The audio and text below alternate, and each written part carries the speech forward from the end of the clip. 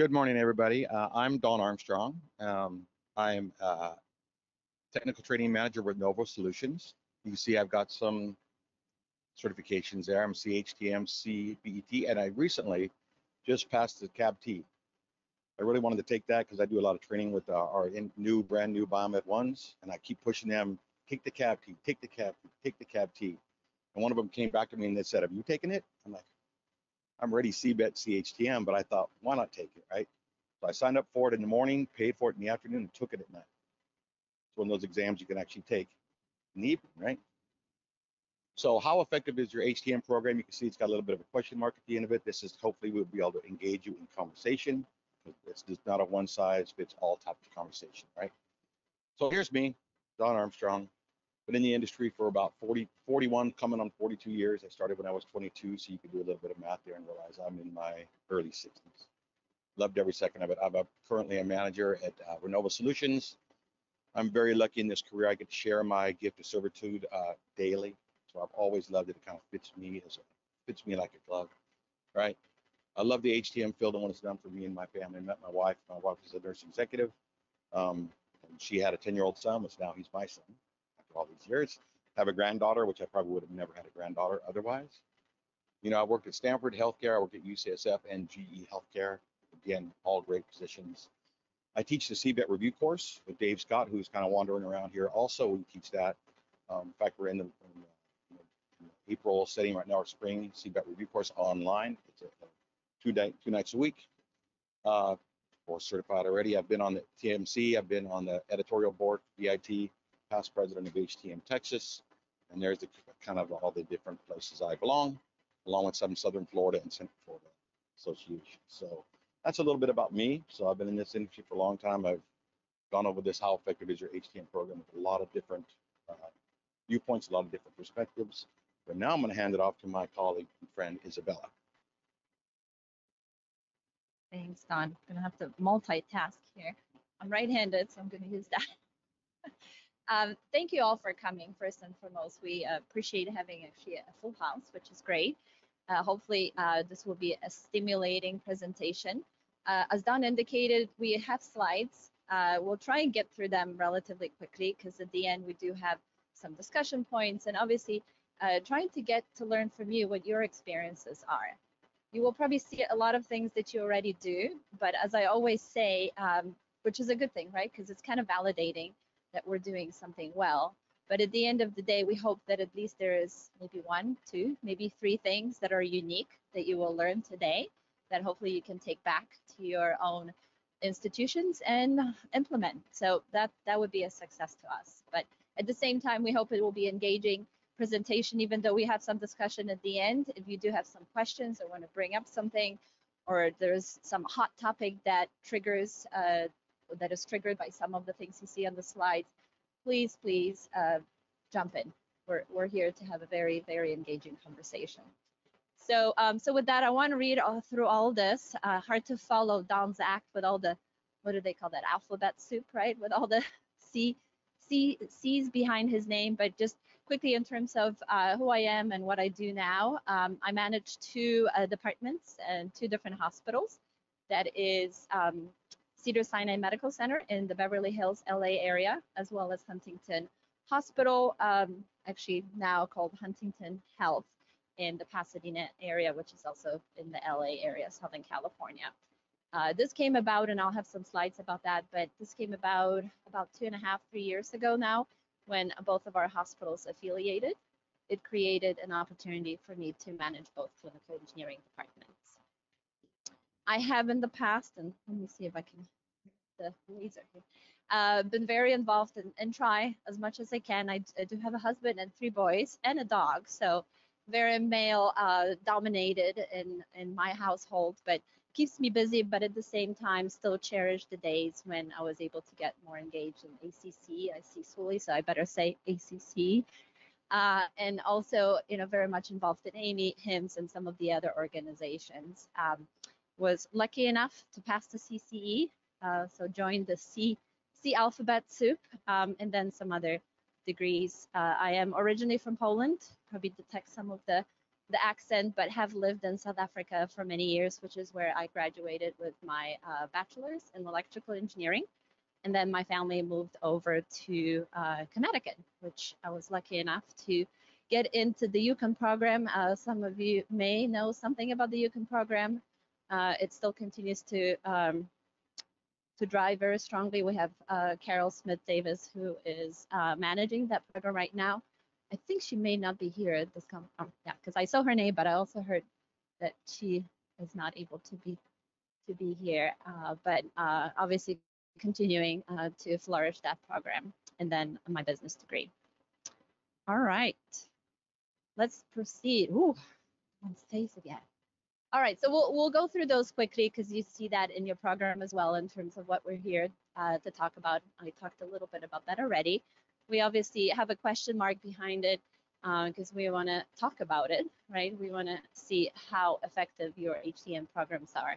So we'll hit some of the traditional indicators, mostly in Don's slides. We'll talk about some of the KPIs and some of the things that we traditionally do, maybe some things that we don't do traditionally, kind of thinking outside the box. What I will cover, which is going to be the first part of the presentation, what I call the soft part of the effectiveness of the department. And a lot of it is not just operations, but also the people, staffing, and so on, which at the end of the day, if we don't have staff, we're not going to be able to measure any of the fancy KPIs that we come up with. So just some objectives, again, talking about what I mentioned, the KPIs, looking at your MEMP, the traditional things around policies and procedures, metrics, and then obviously, last but not least, looking at the financial considerations, which obviously continues to be a big deal. So just a little bit on the agenda. Background, we'll talk about some traditional HTM programs, healthcare trends. We'll dive into some of our individual departments, and since I represent in-house, Don obviously is more of the third party, as he indicated through his introduction. Again, giving you a little bit of different perspectives, and like we said, sharing your experience at the end.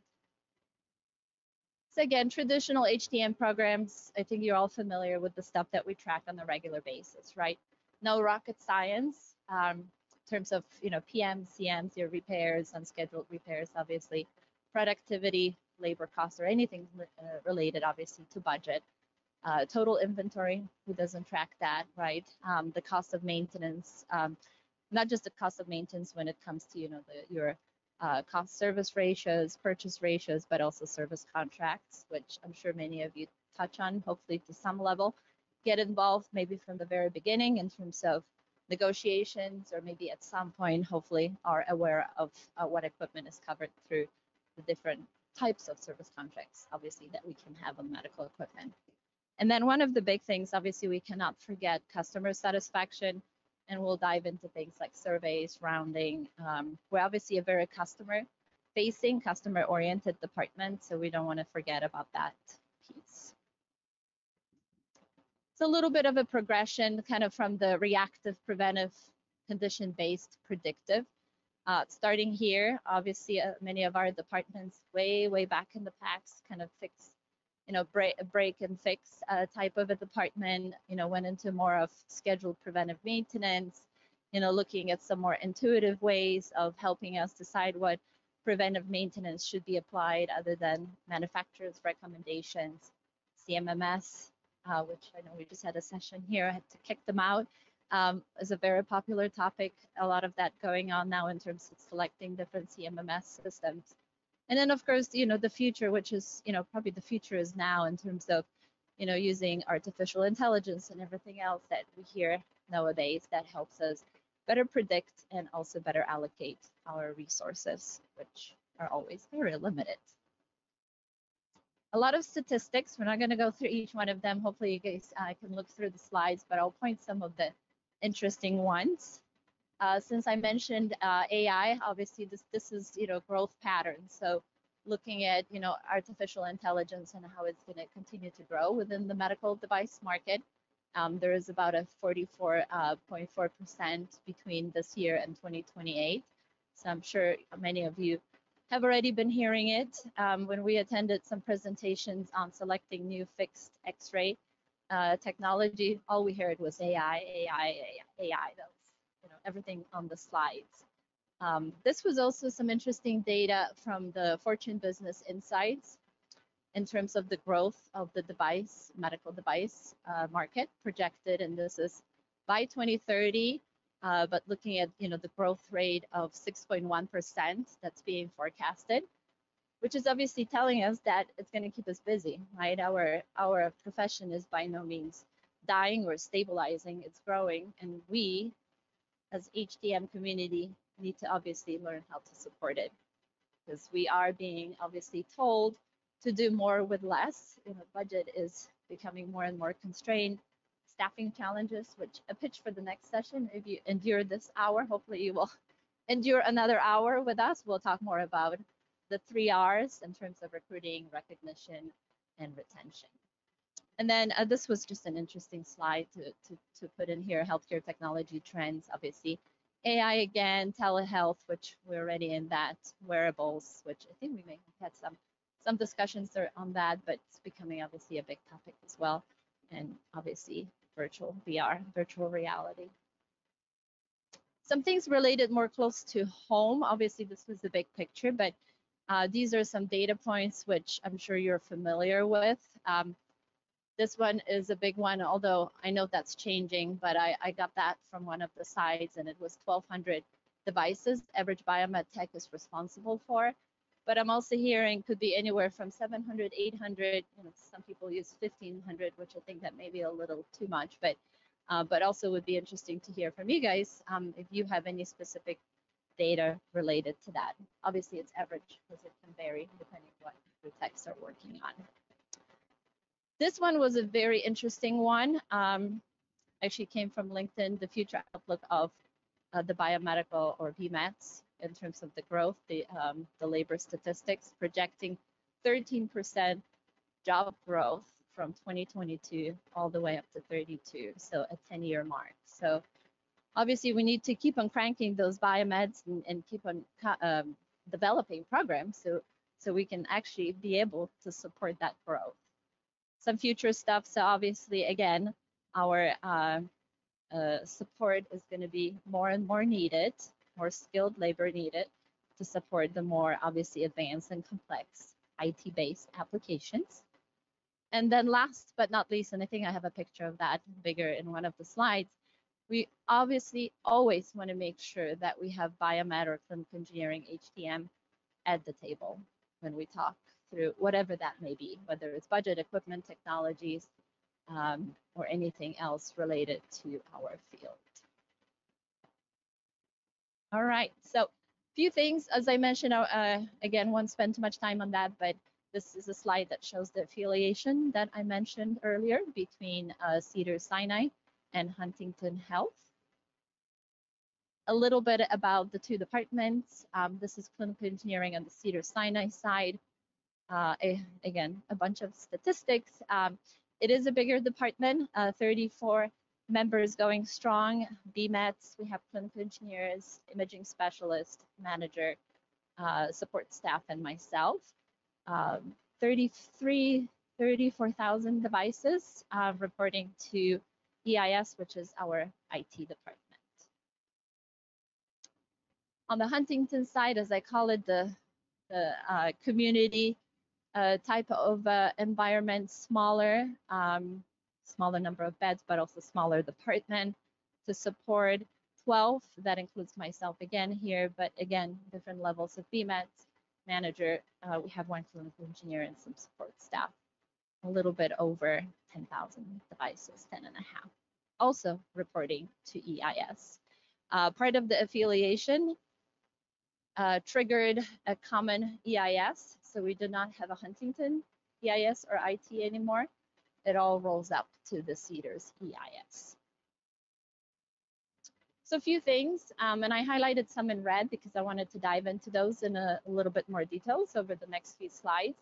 But again, in terms of some of the major functions within the two departments, and again, I just consolidated a lot of the data, although there are, as there will be, some differences between the two hospitals.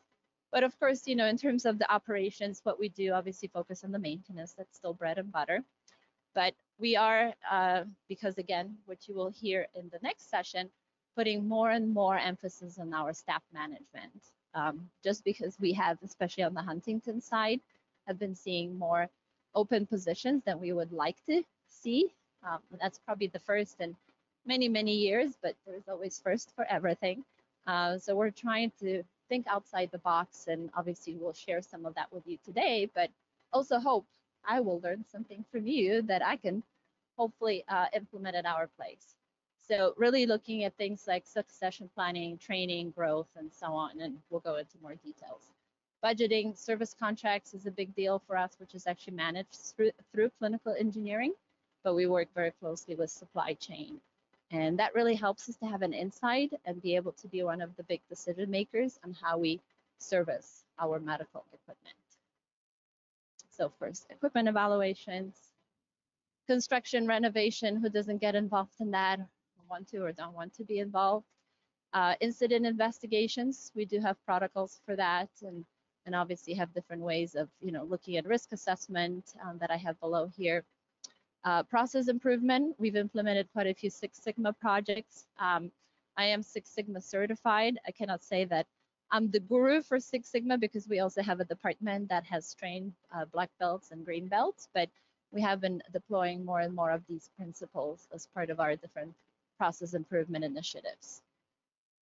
Risk assessments, we pretty much do for a lot of our projects as far as, you know, the root cause analysis, AEMs, which I know we're not going to go into that, but hopefully many of you are familiar and are already doing the alternative equipment maintenance programs. And of course, if you're in California, happy to talk more about that afterwards. We actually gave a presentation about a Title 22 waiver at the CMIA symposium back in January with my manager from the Cedar side, because we have applied last year, got the waiver for a year at that time, applied at Huntington towards the end of the year, got a waiver for 3 years because CDPH started doing them for 3 years instead of 1 year. So we're starting to look at ideas of what equipment we can apply it for, because that would help us basically get away from the must or the requirement in California that we have to touch each electromedical device at least annually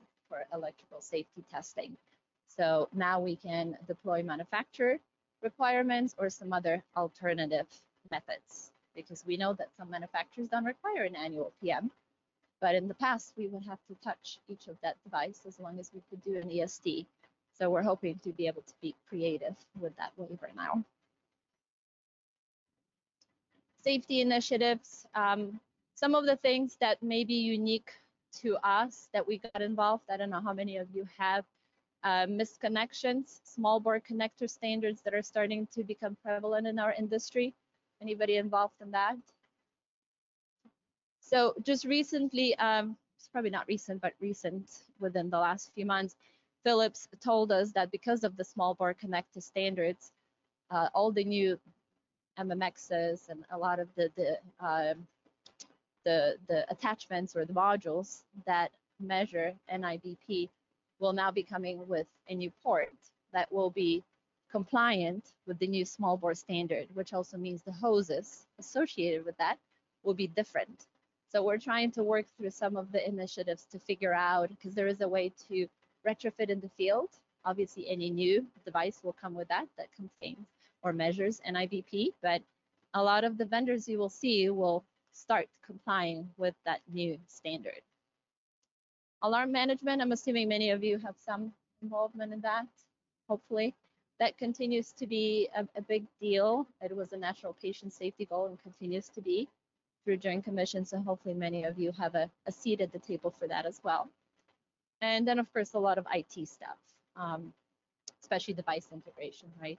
I think many of our departments now, if not all, have some involvement with IT or their counterparts, or have it entirely within clinical engineering when it comes to device integration. So some other things, trying to watch the time because we want to give the floor to Don. And then, of course, have some free dialogue. But financials, I mean, these are just common things which hopefully many of you are involved in some way or another, or it's at least done in your department. Parts agreements, I wanted to highlight that. I know there are a lot of vendors that are in the expo hall that are looking for partnerships. Many of you potentially already have those partnerships or exclusive agreements with a certain vendor for procuring parts so you can leverage better cost. Those are obviously something to consider as well, especially if you have a high expenditure or it spans over several departments or several hospitals. Scope realignment, that's something we've been doing more on the Cedars side. And what I mean by that, Cedars in the past has taken on in the different locations, offsite locations, some licensed, some not licensed. We're trying to go through all that and basically do a little bit of a cleanup and realign back to our primary services that we want to continue to support and obviously work with those sites to see what other support models can be provided to them. Service contracts, SLAs, negotiations, we spoke about that. And of course, a lot of the general plans, policies, procedures. I don't know how many of you we do on the Huntington and Cedar side get involved in different policies outside of the traditional, I guess you can say, administrative policies, but warming cabinet, temperature management, power strips. Who doesn't want to talk about power strips, right? Have policies for that still. All right, some performance indicators. So again, all the traditional stuff that we spoke about, benchmarking and thinking outside the box, talk to your HTM network, which is what we're doing here today, right? Today in the session, today networking within the last day or so that you've been here, and of course even the expo hall, right? Please talk to your peers here. This is the best opportunity. I do that as well to see what they're doing, how they're doing, how successful, or what has worked or what hasn't worked, right? I don't know, some of you may have attended the session about learning from your mistakes, right? Let's put them to good use. Let's not think of it as just a mistake.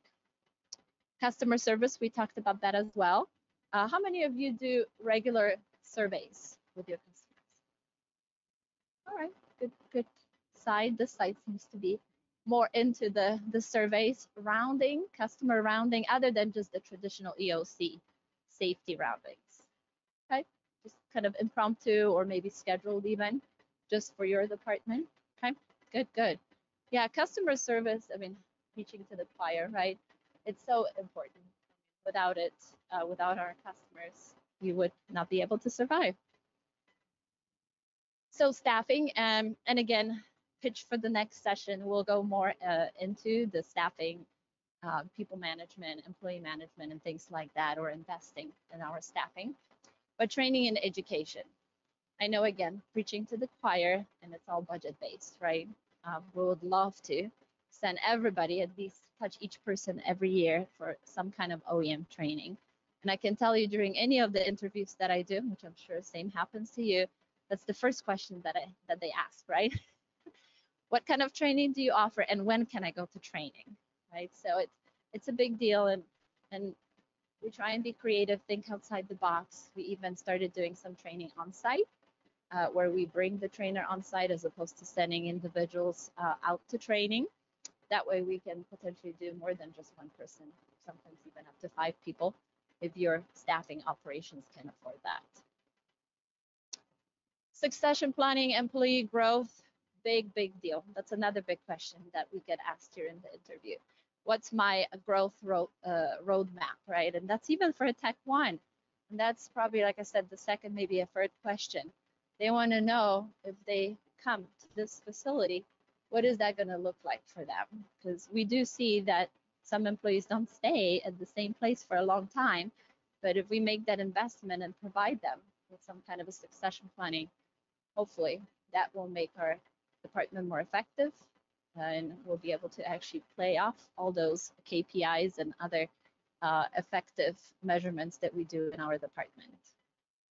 So retention and recruiting, obviously, another pitch for the session later, but big thing, we need to make sure that we're able to actually keep our people and keep our people happy so they are performing efficiently and effectively. And then this is one piece that's kind of new to our world. I don't know how many of you are actually into the intelligence or the emotional intelligence and support, the EQEI. If any of you have read articles or maybe even deploying some of the measures related to that. But it's a big deal, right? As management or even just peer-to-peer, you know, being able to not just understand your emotions, but how those emotions also impact and how you can influence those around you. Everybody has some emotion, right? So we want to make sure that it's not all business, that we add that personal touch as well. So things, you know, obviously that you can do for your staff, celebrating birthdays, special events, maybe one passed a certificate or came back from training, and hopefully passed that exam. We can celebrate that. Making time, you know, that open door policy that we always talk about, right? But I know many times, guilty myself, the door is closed, we're on team calls, right? If you have an office or, you know, a cubicle or something. So we want to make sure that we show to our staff that we're still available between all those team and Zoom call meetings. And of course, be patient. Some of our employees require more of that than others. Work-life balance, mental health is becoming a big deal. I don't know how it is at your facilities, but we are actually seeing departments emerging around wellness, mental health, diversity that are growing. I mean, we started at Huntington with one person. Now we have about 5 or 6 individuals in that department. And we hear more and more about different kinds of, you know, put your mind at ease. Can you, you know, pause on thinking about work outside of the work hours, which I know that's kind of hard for us to answer that question, but a lot of work is being done for employees now to be able to create a better environment when it comes to that. And of course, securing the table, securing a seat at the table, as I mentioned earlier, having, you know, biomed, HTM, clinical engineering sitting there when it comes to, especially some of the bigger decisions in bigger hospitals where you're talking about multi-million-dollar decisions. You want to make sure that you're involved early on in that decision, right? Yesterday, I don't know, some of you were at the leadership summit and we talked about some of the equipment showing up that maybe FDA approved, but it doesn't, you know, pass our leakage current readings. Well, if we take a step back and we're involved in selecting or participating in evaluating that equipment early on, we would have put a red flag to that equipment, and hopefully that equipment would have never made it to the PO process, to the warehouse, and to the dock. I think this is one of my last slides before I give it to Dawn. So some of the areas, you know, focus areas, this is general, but can also be, you know, specific to what we are working on or continue to work on at both of our sites, but SMART goals. I don't know how many of you, we did that a few years ago, and actually I'm planning on bringing that back. At the beginning of each year, actually set goals for the department, not for the individuals during their annual evaluations, but for the department as a whole. Anybody is doing that consistently? Okay, a few. I want to get that back because I think it kind of brings that cohesiveness back in the department and maybe helps the department focus on something as a department, not just as an individual. Looking at optimizing scope, workflows, you know, pick one workflow in your department. Maybe it's how the equipment gets delivered or how the equipment gets stored or how the equipment gets triaged for repairs. Assign one of your technicians to a project that can work and bring something back to the rest of the department on a potential process improvement. Invest in your staff without any questions, manage budgets, and put the department on the map. If you're not involved in any of these projects that we spoke about, not sitting at that table that we showed, hopefully you can do that when you go back on Wednesday. You know, go back to your superior or the VP that you're reporting to and say, hey, I'm empowered and I want to participate more. I want my department to be more involved, and make a list of things why you feel that you can contribute to that seat at the table. And with that, handing it over to Don. He has some fun slides too. So I want Let's start off with a question in the room. Who works for an in-house program and who works for an ISO? So in-house program. Who works for a third party? Okay. I've worked for both, and I've had a great time with both. I worked for Stanford for many years. I see some of my old friends there from Stanford. I worked for GE Healthcare for quite a while. I saw a bunch of my friends from GE yesterday, and I work for Renovo, and I see some friends here from Renovo today. So a lot of the same indicators and some of the kind of things that make an effective biomed program kind of exists for both.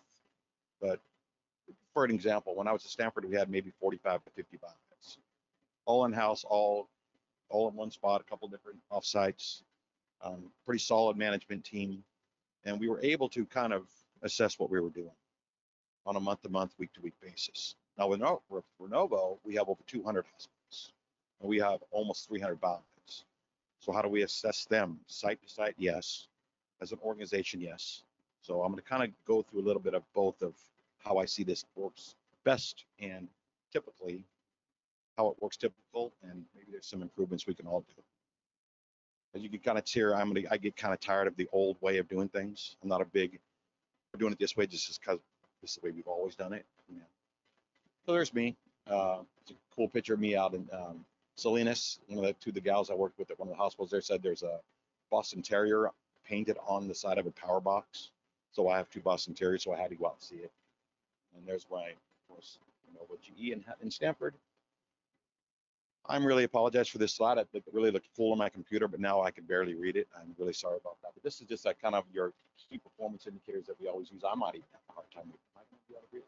So a lot of the things that we measure right away, in-house or not in-house, is just how many assets do you have, right? With Renovo, we have well over 100,000 assets between our 200 sites, right? They're all in one big database, Renovo Live, and we can actually, I can, as a super user, go and look at any device I want to or any site I want to and evaluate it on my desktop, right? That's one of the biggest things we look at. So, how many are under a warranty or contract? Is your inventory accurate? PM completion numbers, right? You want to make sure you have your records and your policy so you can explain what your PM policy and records are. Income and inspections record and your policy. You want to make sure that we're following CMS's rules and regulations for income and inspections. What are your KPIs? KPIs are goals that are fed by your metrics. All your metrics are not KPIs. Right? That would be crazy. We have too many metrics to call them all KPIs, right? What are these? UTL, total time to repair, response time, downtimes, probably all part of your KPIs, right? We hope so, but that doesn't have to be, right? How are you doing based on your key KPIs? There's a way to evaluate, a simple way to evaluate your HTM program, right? You lay out 5 KPIs for your facility or hospital, and then you measure, right? Say, look, we're doing okay. Staffing, productivity, and availability, that's a long conversation, and I'm willing to have that conversation with anybody. Izabella is too. But what institutes productivity and non-productivity? Annual evaluation of your program, right? That has to happen annually, right? Here's some of your KPIs and some of your metrics, right?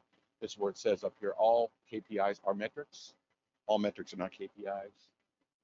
This is, I can't even read it, so I apologize for that. Lesson learned, right? So regulatory guidelines, readiness. We want to, it's a good way to see if our HTM program is effective. It's if we could be ready and do well on this regulatory readiness, right?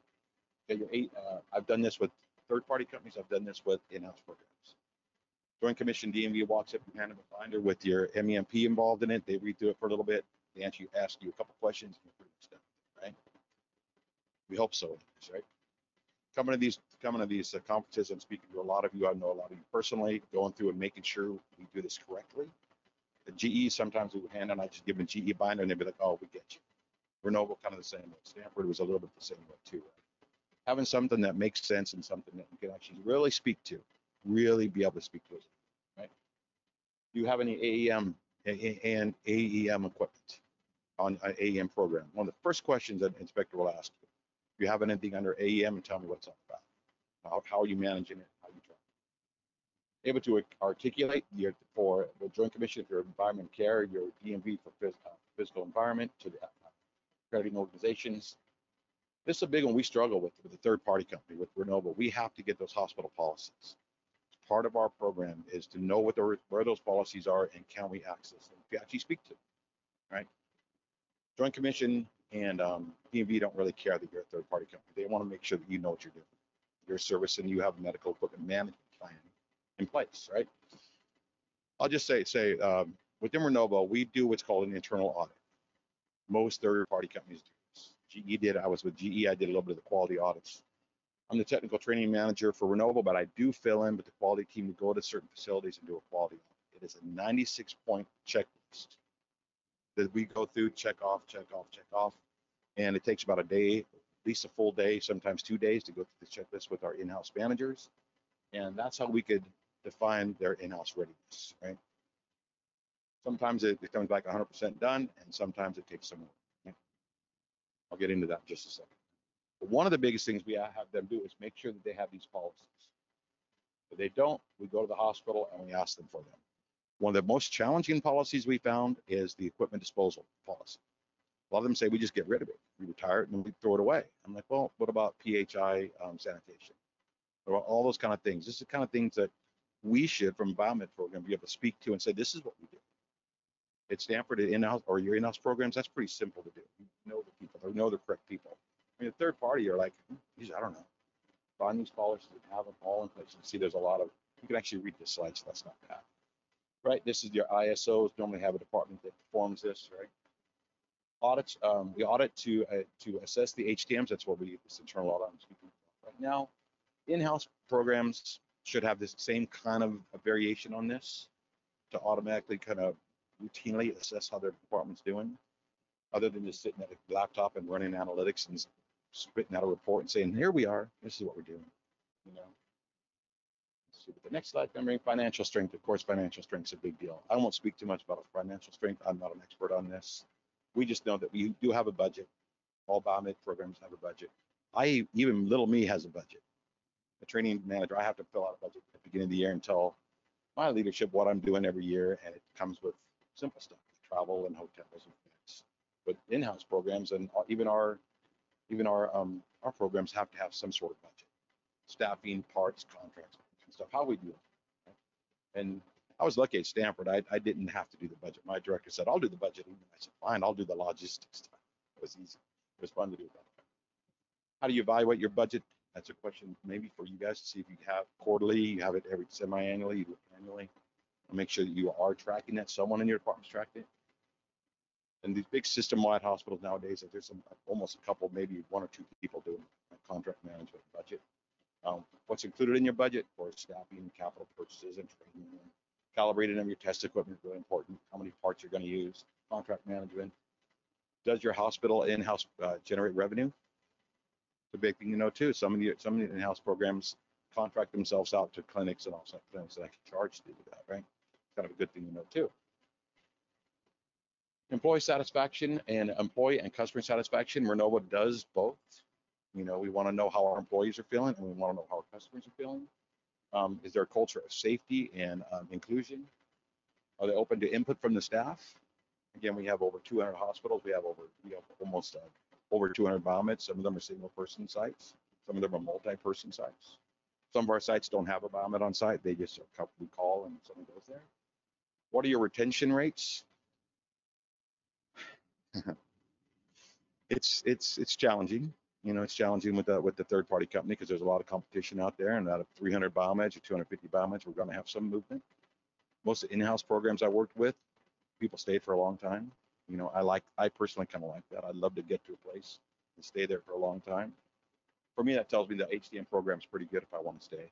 You know, do you have employee satisfaction surveys, and what do you do with them?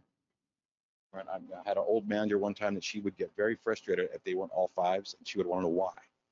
Why are they not fives? Why did this one get a 4.5? We want this to be a 5 next year. We're like, well, it's a 4.5. Let's use that still. If you're going to do surveys, have those answers actionable versus punitive.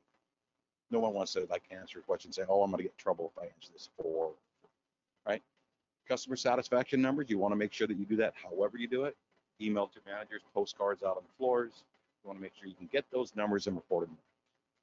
What do you do with those results? And use these numbers only to improve your department, not to shake things up or not to like hold somebody's feet to the fire. That sucks. It really does. Again, kind of a funky little slide here, and I put this guy on there because I have gone into departments before that at the desktop their numbers look really good, and I walked into the department and I'm like, oh my, you know, you got to believe your eyes and your ears and your nose and whatever it might be. I walked in there and some of the shops are just a mess, but on paper, on the database, they look really good. PM numbers are solid, total time of repair is good. They are losing employees here and there, so I would walk in there, even if their numbers would be like, I'm like, what's going on here? You know, if I'm an auditor or from somebody from safety committee or someone from Joint Commission or DEP, and I walk in and the shop is a mess, that's kind of, it tells me something, right? And so sometimes what you see is what you get. You know, numbers are numbers, analytics are analytics. You can put in whatever you want, really. You're hoping that truth is in your numbers. Is your shop organized and clean? I'm a big believer of organizing and cleaning shops. One of the biggest advantages you can have is real estate. If you have a shop and you've got stuff all over that shop's cluttered, take some time, take a week, take a weekend, go in there and just clean that bad boy up. There's nothing wrong with doing that. Is equipment marked, broken or good? If I walk into a shop, there's all kinds of stuff, roll around monitors in there that doesn't look like it's got a sign on it.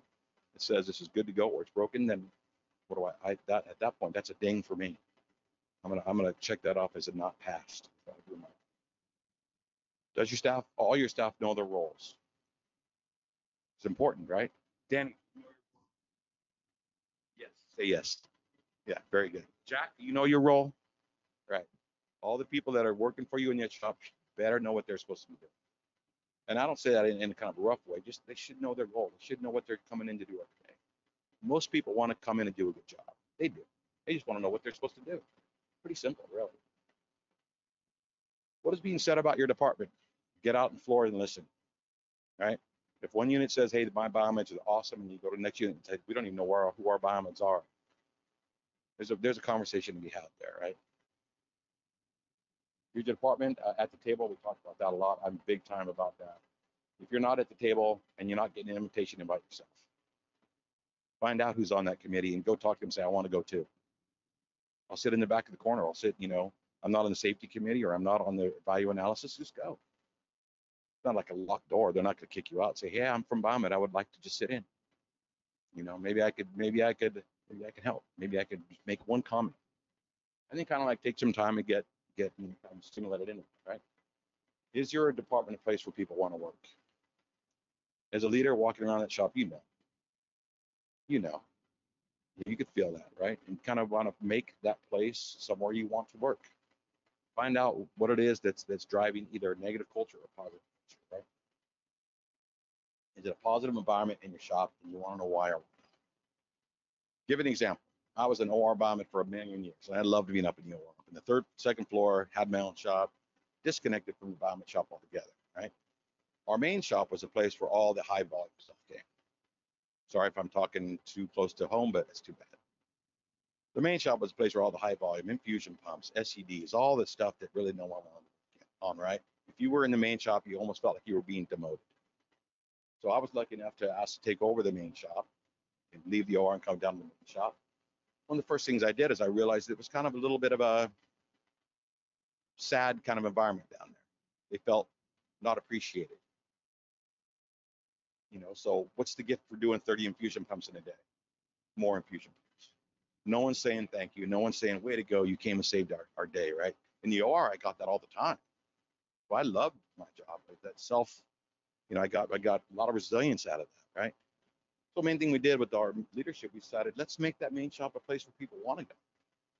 Let's recognize somebody for doing the kind of the high volume stuff. Let's brighten up the shop. Let's clean it. Let's put new light bulbs in that place. Let's brighten it up. Let's do anything we can, right? So that shop then became I'm being demoted to where I get to work there. So I don't know if hopefully that kind of still continues. If not, it still was a good step forward, right? I didn't get a chance to point out my cartoon. I didn't know what you said. Yeah, there you go. It's cute anyways. So we got some discussions and some questions here. If you could, as briefly as you can. Now, I just go on the premises that I'm not one that just likes to look at numbers. I think analytics are important. I don't think they tell the whole story. How do I say this without sounding negative? I don't want to say negative, but if you're just using numbers off a computer, it's kind of not the full picture. You kind of, I always say, it's lazy management as far as I'm just going to say it, right? You're just sitting there in your analytics and your 3 or 4 computers, and you say that person's not productive and that person is, then you don't know your people. Had a question yesterday in the leadership council, and it's a broad question, and I actually thought about it a lot, like, was, do you know your people? Now, what's a good ratio for a manager or supervisor to their technicians? If it's too much, you can't know. I don't know if the guys at Stanford back there will attest to, but I think I knew all the staff that worked with me, and I wouldn't say for me, but worked with me. I knew them, right?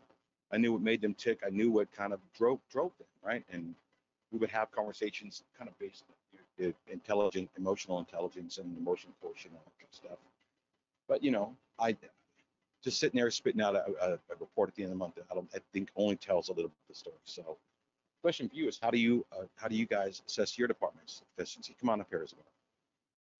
Well, you touched upon this several times, and I think it's important to talk to the customers, to look at the environment, to do those rounds with the customers, that your staff, the people that you work with, whatever you want to call them, right? The biomed technicians are supporting. Now, I have seen some outstanding technicians that don't have a name up on the floor, and they still are easily recognized. They're like, oh, that's our biomed guy, but for some reason they don't know it's Brian.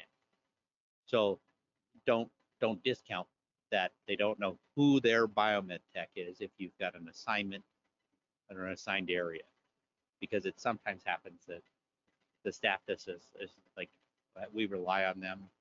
I know the guy, he's always up here when I need him, and sometimes when I don't. But customer surveys, and I assume I'm going to ask this, but does Renovo do, when they do their quality audits, do you talk to their surveys or to their customers? Okay. Well, so I take the toilet example, maybe not that, but when they call biomed and it's really an IT problem, I tell my staff, because I believe this, that's quite a compliment. And then we hopefully refer them to the right people, or bridge the gap, or whatever that is to make it seamless. But it's quite a compliment. Now, I know a lot of people will say, man, it's not us. That's IT. That's the plumbers, right? And it's like, well, why did they call you? Because they rely on you to be the source, to be helpful, right? Because you're not the one that says, that's not my job, and then just hangs up the phone.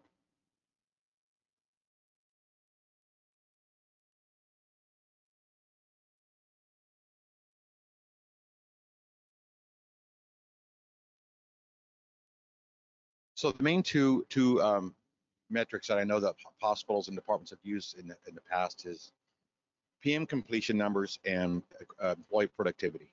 How many of you are tracking employee productivity? I'm glad. I'm kind of glad that's a small-ish number. I mean, we do too. I mean, we at Renovo we can, and we don't, obviously, all the time, because we don't want to be chasing our tails around. So again, hours worked versus hours documented, pretty typical standard, right?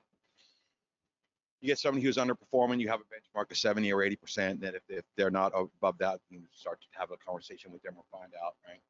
PM completion numbers. If I assign one of my technicians 100 PMs at the end of the month, I expect them to get 100 of them at least completed or managed, right? Following the CMS's ruling 7 or 8 years ago. And then we want to find out, what's that?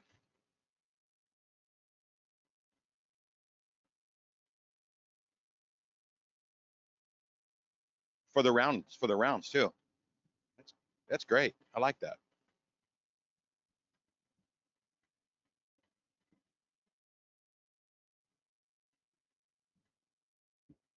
We wouldn't have round, we wouldn't have passed that survey. I'm positive of that. We have a rounding code. And then when we find findings, we have a regulatory work order type. So we differentiate from that.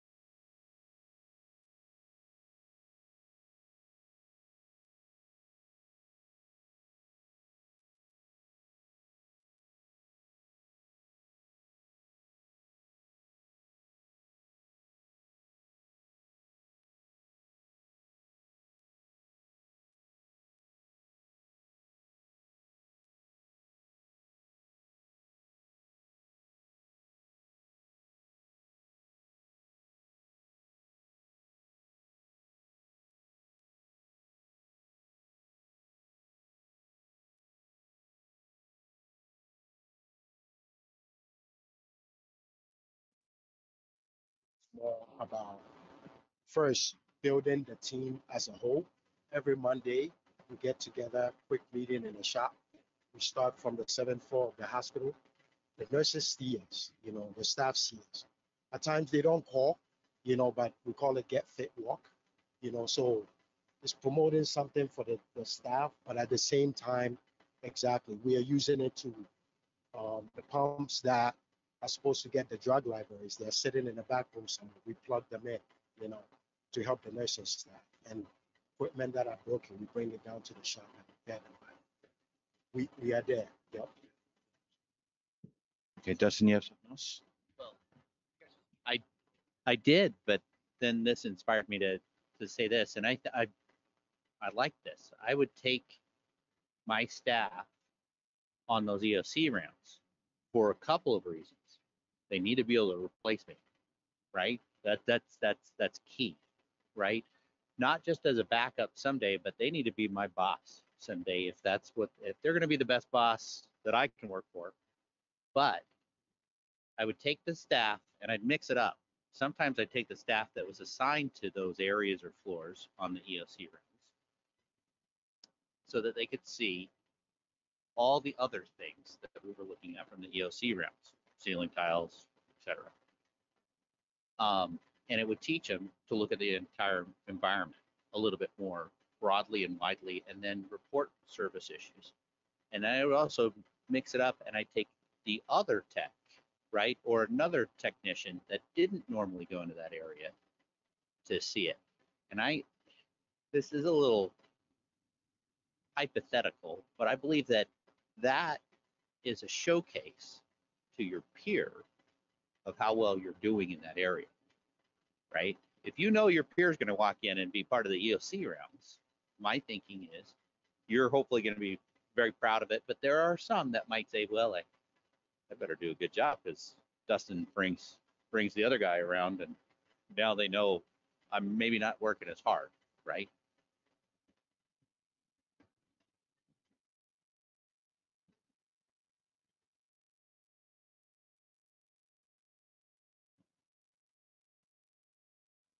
Done. Actually, something that triggered when you talked about the organization of the department, taking a weekend or after hours, whatever that may be. I don't know how many of you are able to, because I know it's all budget related too, but reward them pizza, or buy them a cup of coffee or something if they did a good job. I think those are sometimes I feel like even something so little can go a very long way.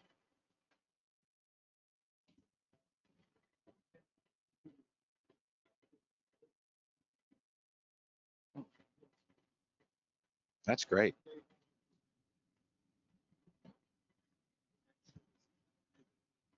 Yeah, that's great. Great.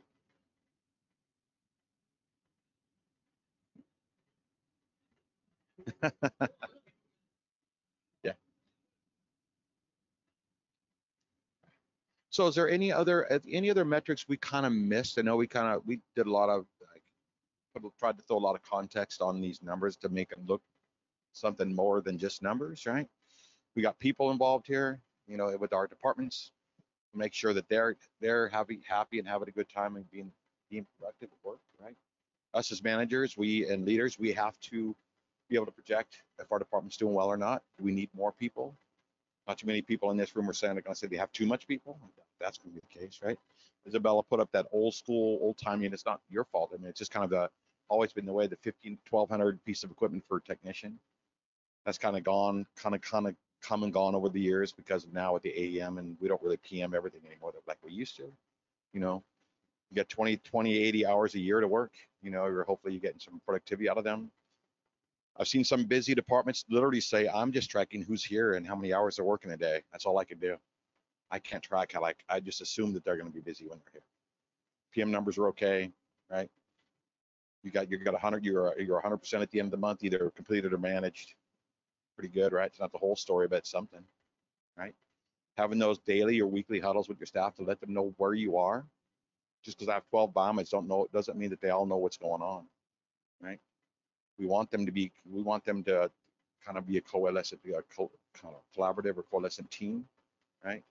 One person's all caught up, you might as well have the other person try to help everybody else that isn't caught up. And all these things kind of really play into it. And you want other people to help. Not everybody works the same way.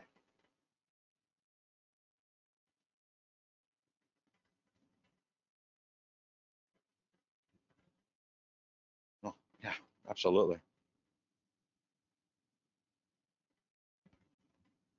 Document our time, because I don't know if you guys capitalize your labor. Some may, do you? Your labor? Yeah.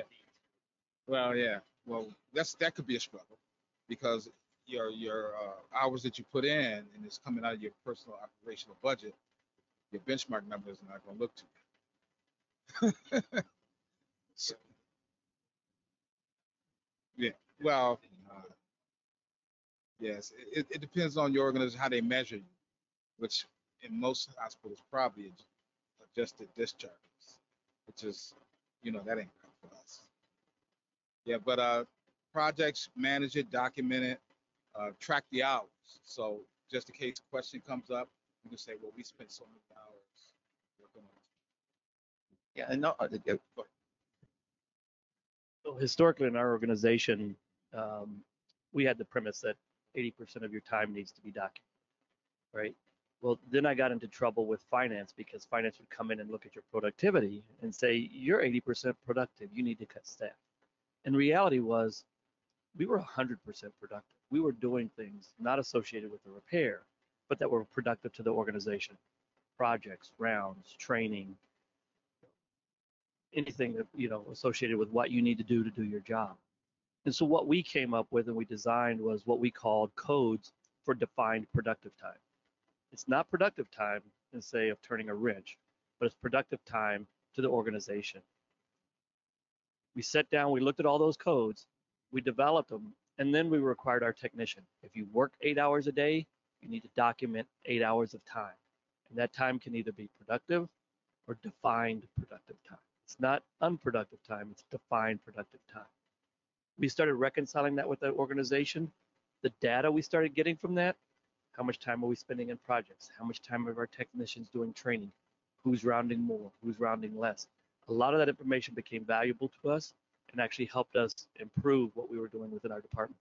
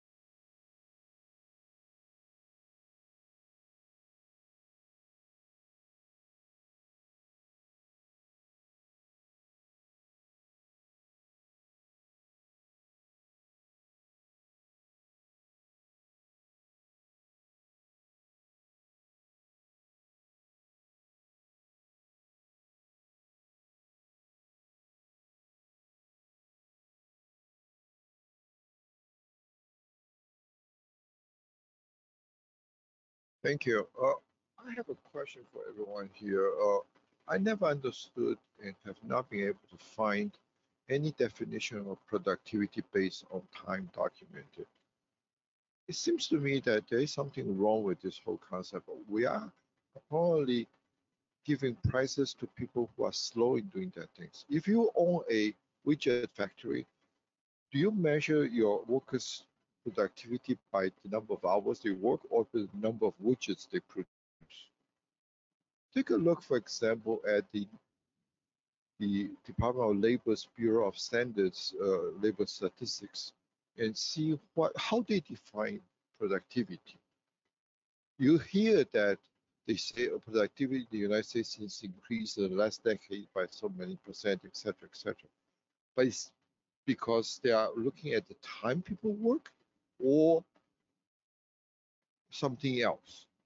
I think you folks need to take a look because I cannot possibly understand why we bother to measure time that are self-reported and has no verification whatsoever.